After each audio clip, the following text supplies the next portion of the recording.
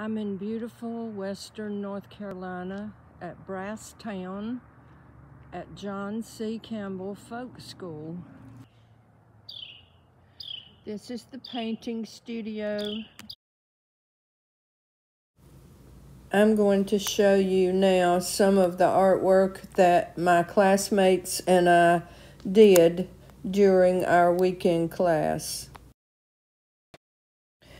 In this class, Jennifer Reis taught us stitching techniques and transferring images to your collage and stitching around the images and beadwork, so many things that we learned.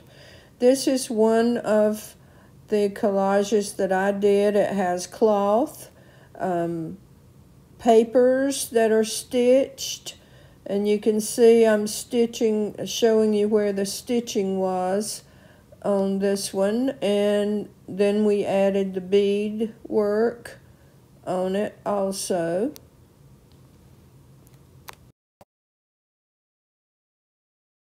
Make sure you get it clear. It'll come. I have this piece that I'm going to stitch down, but before I stitch this found object, I'm going to add a few more of these in this area first, because it would be hard to do the beads after you put this on.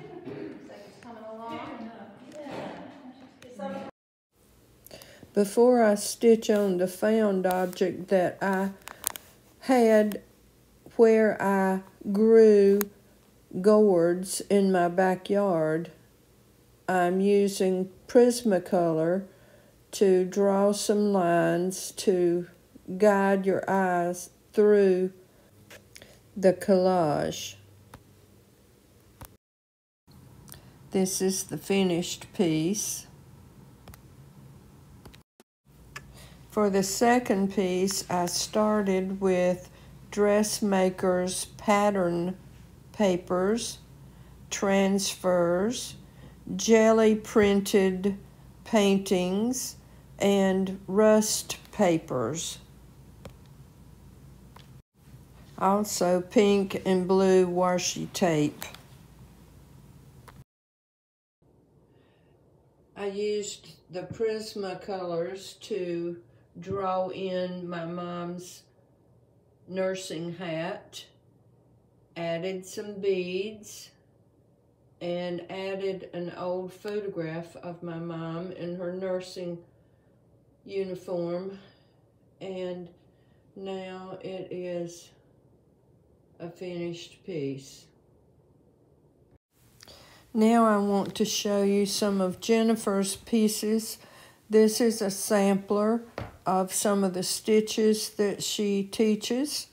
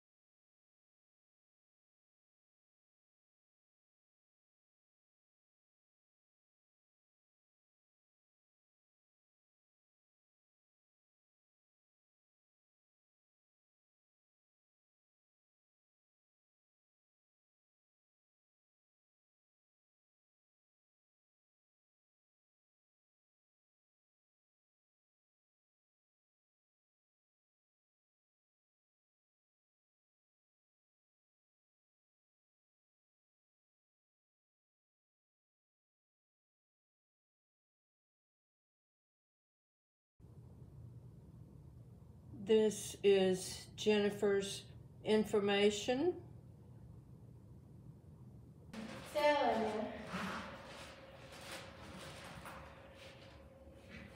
You're just stitching around yours now? I am.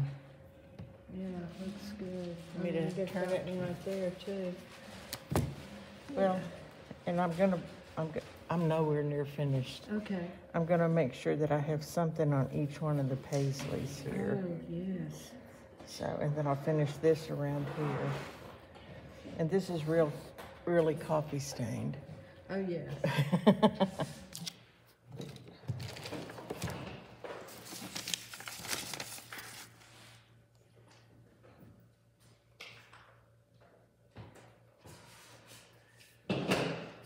Yes, we're still working. We're still working.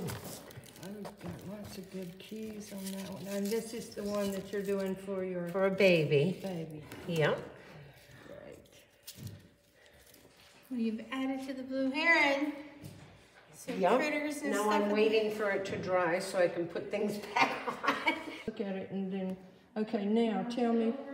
Well, I think I'm going to add some little beads on the whiskers, or I'm going to make the eye pink with beads. I don't know yet which. Work. Wait just a minute. Now. This one I've reworked about 3 times. Definitely needs something. I don't know yet what still. This is the most finished one. This one's nowhere near finished, but this is a picture of our grandmother. Oh. My love and Trisha's love for gardening, I think, took off from her. So My passion is gardening, so I'm really interested in your Dianne class over there. My goal is to have everything in my yard native North Carolina plants. But anyway, so all of this was absolutely brand new to me. So I focused on the techniques that she was trying to teach us. So I feel good about it. I learned a lot, and my fingers are so sore. I know too. You did a lot of beading. Yeah, my fingers are, I've started to have 100 puncture holes. But anyway, I learned so much from all of you guys, and I really appreciate it. So this is something I've tried a lot of crafts and failed. I think this is something though that I can take home and really remember how to do it and build on it. So yeah, I'm excited about it. Because there's so many different things. Oh, I know. And I totally, like the rest of you, have a great appreciation for scarfing up little things you see in antique stores that I would never thought about getting before. What did you say the boat part is that you stitched on there? It's just a piece, we took a trip out to California camping, and it's a piece of driftwood off the Trinity River in California. There you go. I have a whole box of them. I was like, what am I ever gonna do with these? So that's my boat. That's good. I guess that does have meaning. I take it back. One of my pieces has meaning. Saying goodbye to the John C. Campbell Folk School, and I'm showing you some of the blacksmith work on the doors.